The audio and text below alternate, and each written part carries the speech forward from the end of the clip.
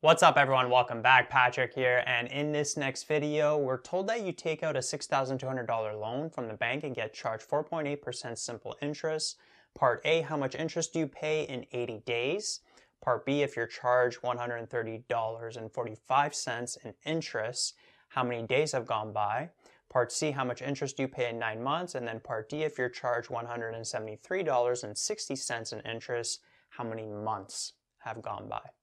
So what we're doing is we're taking this scenario and then presenting 5 different questions about it. So let me erase C and D for now. I'll bring them back later on in the video just to get some room to work here. So just in general, when you're dealing with simple interest, the amount of interest charge is basically equal to the principal amount times the interest rate, the simple interest rate, times the number of years that have gone by. We'll represent it as T, so this is the number of years. But notice in this case that we're going to have to prorate this because, for example, in Part A, we're asked how much interest do you pay in 80 days? So it's not even a full year. So what we would do, well, we would plug in the principal amount, 6,200. We would plug in the interest rate as a decimal, 0.048. But then this here, we have to prorate it. How many days are there in a year? 365. So what we would do is we would write 80 over 365, like that. And that's the calculation we would do. That's the amount of interest that's going to be charged in 80 days. And when you do all of that, you would end up with $65.23 of interest. So that would be the answer to Part A. Part B, if you're charged $130.45 in interest, how many days have gone by? So notice in this case, we're given the interest and we're going to have to solve this amount over here. So with Part B, the way you set it up, let's write out the full equation like that. Now we're given the interest. We know the principal amount. We know the annual interest rate. So the interest rate that's going to be given, unless it's stated otherwise, it's going to be an annual rate. So this is the number of years, but we're solving for the number of days that have gone by. So what we would do is we would put an X here and it would be over 365. So comparing it to this, again, we're just solving for this. Everything else is going to stay the same. And so the way that we can isolate for this X, well, notice that we can divide everything by these two brackets to bring them over, and then we can multiply by 365 to be able to bring this over, right? Because these are in the numerator, so divide by 6,200, 0.048, and then multiply by 365 because it's in the denominator,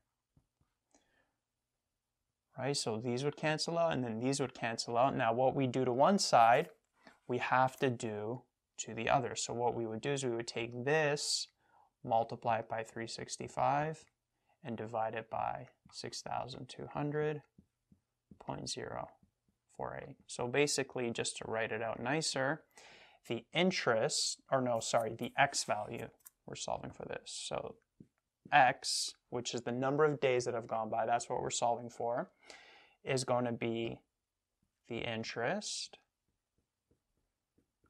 times 365 over 6,200 times 0.048. And when you do that calculation, you would end up getting X equaling 160 days. So that would be the answer to Part B. Right, so that's the algebra. Hopefully you didn't get confused here with the algebra. Another way you can kind of set it up, if you want to make it look a little nicer, is you could set it up for this entire right side to be one fraction, because notice we have two numbers here and then a fraction here, so we could combine it because this would be over 1, this would be over 1, so we could say like 6,200, 0.048, then we'll have x all over 365. Like that. You could even multiply these if you want and then have just one number in front of the x. But basically from here we could put this over 1 and then we could just cross multiply everything, right? So 1 times this would give us 6,200 times 0.048 times x equals the 130.45 times the 365. And then we would divide both sides by these two brackets to isolate for the x, and then we'd end up with this over here, right? So different ways to go about it. So whichever way you do it, when you're solving for this x, just make sure that you're getting that same value. Now moving on to parts C and D, very similar to parts A and B, but now instead of days, it's going to be in terms of months, right? So part C, how much interest are you charged in 9 months? Well, same thing. We're going to be using this formula, principal times the simple interest rate times the number of years. But now what's going to happen is the principal stays the same, the interest rate stays the same, but now here the prorating of the years is going to be different. So we're going to write 9 over 12 because there's 12 months in 1 year. Before there was 365 days in a year. There's 12 months in a year now. And so you're just prorating it at a different rate. And when you do that calculation, you'd end up with $223.20 for the interest. Now, in part D, what we're going to be solving for is the number of months that have gone by if you're charged $173.60 in interest. So same thing, you'd be using this equation here for the interest. Now we're given the interest in this case. Principal's the same. Interest rate is the same. But now this, we're solving for the number of months, so it would be x, the variable we're solving for, over 12, like that.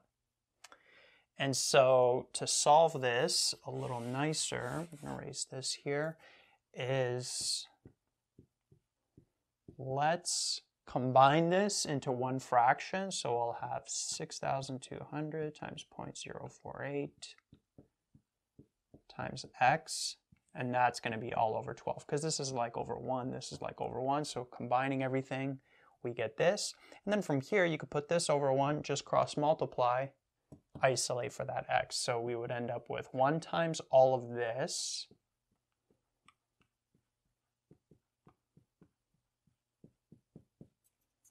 and then we'd have 173.60 times this 12 over here. And then to get the x by itself, we would divide both sides by this bracket. So we would have 173.60 times 12 over 6,200 times 0.048. And when you do all of that in your calculator, you'd end up with approximately 7, right? So 7 months have gone by if you're charged this amount in interest. And you can actually check your answer too. So you can take this and plug it in here. So take 6,200 times 0.048 times 7 over 12, and you should get a number that's very close to that. So that's a nice way to check your answer. Right? So different scenarios, just be careful with what you're given, whether you're working with months, days. Sometimes you'll be just working with whole years, annual periods, but just make sure that you're adjusting that t variable accordingly.